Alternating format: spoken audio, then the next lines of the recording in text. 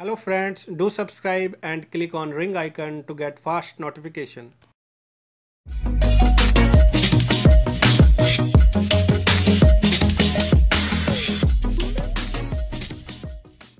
Welcome friends, self अध्ययन पर last video में हमने देखा था एक्चुअल बिल और क्वांटिटी बिल, मतलब जितना हमें बिल बनाना है उससे रिलेटेड वीडियो की।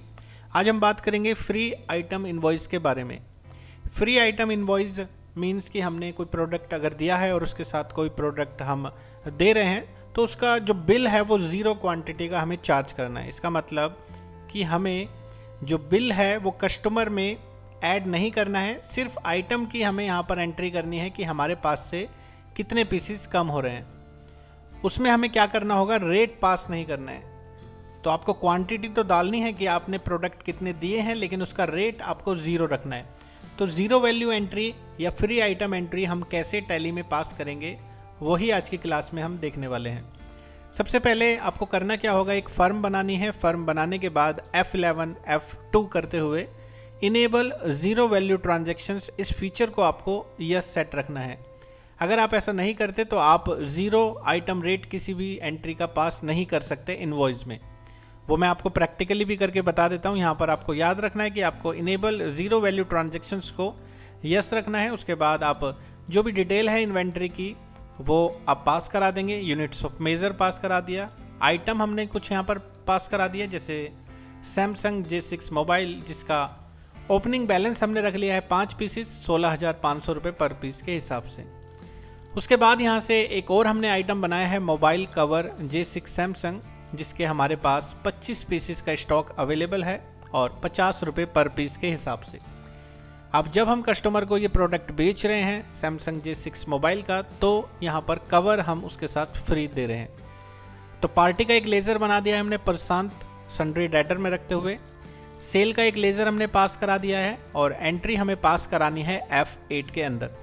स्टॉक हमारे पास पहले से ही अवेलेबल है, तो हम सेल जब कर रहे हैं तो आप यहाँ पर देखेंगे सैमसंग J6 मोबाइल हमने यहाँ पर डाल दिया है 1 पीसेस, जिसका रेट हमने सेल प्राइस डाल दिया है 17,000 पास कराने के बाद आप जब नीचे मोबाइल कवर J6 सैमसंग डालेंगे तो हमने क्वांटिटी तो उसकी डाली है, क्योंकि क्वांटिटी टोटल प्रोडक्ट तो हम उसे 2 दे रहे हैं, लेकिन जो रेट है वो हमने यहाँ पर पास नहीं कराया है। इसका मतलब ज़ीरो वैल्यू ट्रांजैक्शंस हम पास कर रहे हैं, और ऐसा पास हो जाएगा क्योंकि हमने उसकी फीचर्स को एक्टिवेट किया हुआ है। अगर ऐसा नहीं करते एक्टिवेट फीचर तो फिर वो स्टॉक में से भी कम नहीं होगा। प्रैक्टिकली हम देख लेंगे अभी वो किस तरीके से हम करेंगे। आप इसका इनवॉइस देखेंगे तो जब आप कस्टमर को ये इनवॉइस देंगे तो वहाँ पर मेंशन होगा कि आपने ये प्रोडक्ट भी दिया है, लेकिन उसका रेट यहाँ पर नहीं है। तो इस तरीके से हम अपना स्टॉक वगैरह जब चेक करेंगे तो आप देखेंगे मोबाइल कवर के 24 पीसेस हमारे पास अब अवेलेबल हैं और सैमसंग J6 मोबाइल के 4 पीसेस। तो ये था हमारा फ्री आइटम इनवॉइस। अब इसको हम प्रैक्टिकली देख लेते हैं। तो टैली के अंदर हमने एक फर्म ऑलरेडी बना ली है, अभी हमने फीचर्स को एक्टिवेट नहीं करा है। सबसे पहले मैं आपको बता देता हूं कि अगर विदाउट फीचर हम करते हैं वर्क तो उसका क्या रिजल्ट आता है। यहाँ पर हमने इन्वेंट्री के अंदर एक यूनिट बना दिया है पीसेस। उसके बाद 2 प्रोडक्ट हमने डाल दिए हैं सैमसंग J6 मोबाइल और उसका कवर। सबसे पहले तो हमने मोबाइल का स्टॉक डाल देना है। यहाँ पर 5 पीसेस हम मान लेते हैं अवेलेबल है, 16,500 रुपये का रेट, और सैमसंग J6 का कवर, इसके हमारे पास 25 पीसेस अवेलेबल हैं और 50 रुपये पर पीस के हिसाब से हमारे पास स्टॉक पड़ा हुआ है। अब सीधा हमने जो प्रोडक्ट बेचा है प्रशांत को, हम उस पार्टी का एक लेज़र डाल देंगे। लेज़र हमें सन्ड्री डेटर के अंदर पास करना है, क्योंकि जितने भी हमारे कस्टमर हैं उन सबको हम डेटर की लिस्ट में पास कराते हैं। उसके बाद सेल का एक लेज़र हम बना देते हैं। हम चाहें तो ये बिल GST के साथ भी बना सकते हैं, उसके लिए हमें बस फीचर्स को एक्टिवेट करते हुए CGST SGST के लेज़र को पास कराना होगा।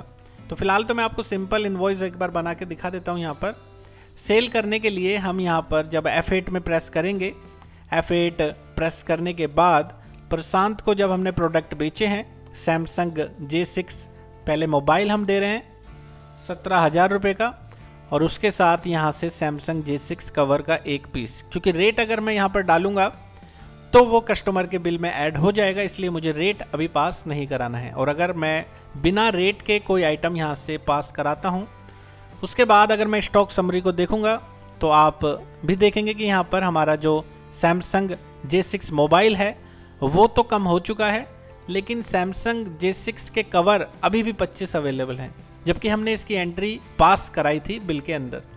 तो वो इसलिए नहीं हुआ क्योंकि हमने फ्री एंट्री के लिए वो फीचर्स को एक्टिवेट नहीं करा है। अगर आप डे बुक में जाकर वापस वो इनवॉइस देखें तो उसमें वो एंट्री ऐड नहीं हुई है। उसका रीज़न यही है कि हमने फीचर्स को एक्टिवेट नहीं करा।